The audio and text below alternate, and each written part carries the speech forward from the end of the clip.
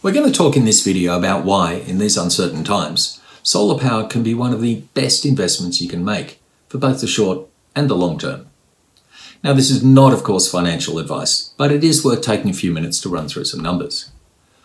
A good quality solar system will cost anywhere from $6,000 to $20,000, depending on what you buy, how big it is, whether you have a battery, and so on. This will, as a general rule, save you around 20 to 35% of your initial cost per year. And if you buy the right products and they're correctly installed and managed, the system will last decades, delivering the same returns or more year after year after year. Compare this with, say, a term deposit or even a 10-year bond where you'll be lucky, very lucky, to get 1%. Or put another way, to achieve the same annual dollar return as a solar system, you would need to invest over $250,000 rather than just $10,000.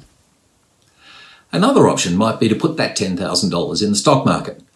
While this could make a lot of sense, it also, especially now, comes with a huge risk.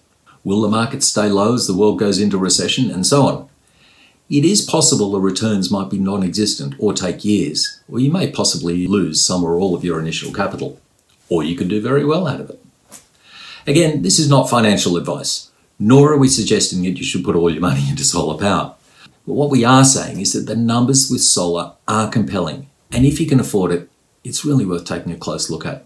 Oh, and whatever you do, please do your research properly. Don't fall for one of these too good to be true cheap solar offers you'll see advertised. There's no point buying a cheap system that pays itself off over 3 years, but only lasts for 3 or 4. Our rubbish tips are getting full of cheap solar systems that are only a few years old, and yes, they were all sold with rock-solid, long-term warranties. Talk soon.